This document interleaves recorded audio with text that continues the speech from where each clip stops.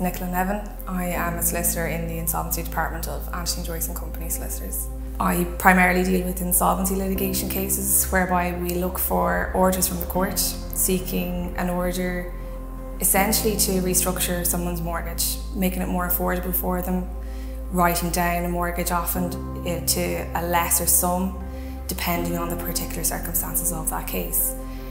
We will invite you in for an initial consultation whereby we will go through what your household income is, what's coming into the house, both Mr. and Mrs, and what children you have, etc.